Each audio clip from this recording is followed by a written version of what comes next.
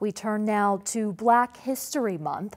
Starting February 12th, right here on Vegas PBS, tune in to see the inspiring documentary, Hollywood's Architect, the Paul R. Williams story. Concerned that white clients might be uncomfortable sitting next to him while he illustrated his ideas, Williams developed a unique skill that would become his trademark. I spent hours learning to draw upside down. Then, with a prospective client seated across from me, I would begin to sketch the living room of his house. Invariably, his interest would be excited by this trick. Paul Revere Williams was the first Black architect to become a member of the American Institute of Architects.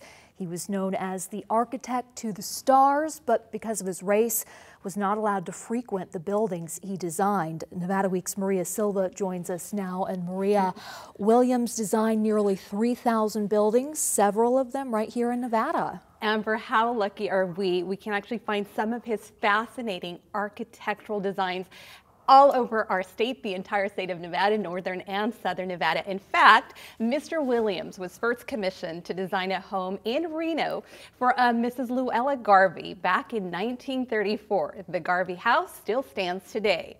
Here in Las Vegas back in 1949, he designed the first African-American housing development in historic Berkeley Square neighborhood.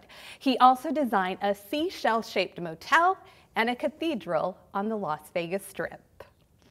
This exhibition is called Jonna Ireland on the Architectural Legacy of Paul Revere Williams in Nevada. These stunning black and white photographs adorn the walls of the Nevada State Museum, a celebration of Mr. Paul Revere Williams's work in both northern and southern Nevada. Not only would he build these luxurious homes, hotels, commercial properties, but he had a mindset of actually developing homes just so that people of all socioeconomic levels, all colors and classes can enjoy the comfort of their own home. Carmen Beals, Associate Curator and Outreach Director with the Nevada Museum of Art, traveled with Jonna Ireland as the talented photographer captured these breathtaking images. My favorite place that's a go-to for everyone is the historic West Side. There you can see Berkeley Square, where he's developed 148 single-story homes. Mr. Williams's work in Nevada spans from the 1930s through the 1970s and includes the Guardian Angel Cathedral, built in 1963.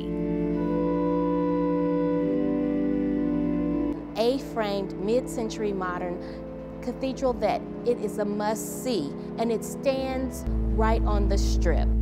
The Guardian Angel Cathedral, one of several structures Mr. Williams designed on the Las Vegas Strip. La Concha was the lobby, the reception area for the La Concha Motel that was right across from Circus Circus on the Strip.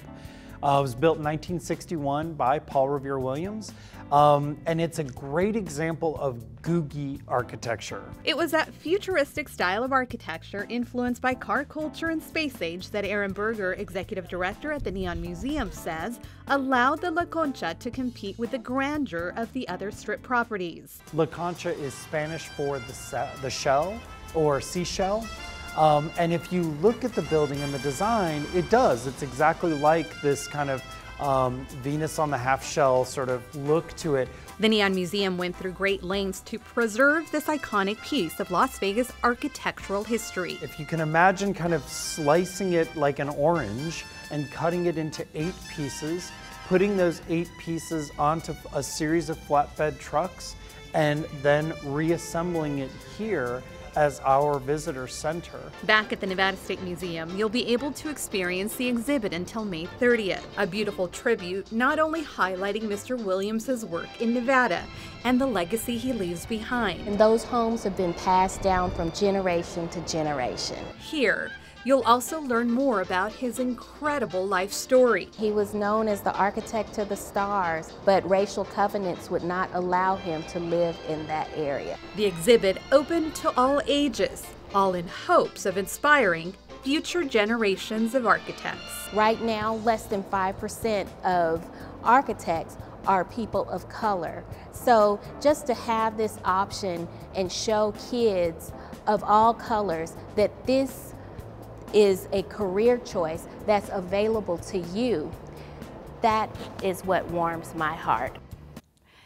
And speaking of inspiring our future architects, the Neon Museum is holding a very special event on the 18th. Kids will learn more about Mr. Williams, and they'll even get to create their very own dream home blueprints. How fun would that be? Now on the 17th, the Nevada State Museum hosting Through the Lens, honoring the architectural legacy of Paul Revere Williams, where you will be able to meet the photographer Jonna Ireland, and we have all the information on our website. It's so great that we're honoring this great man.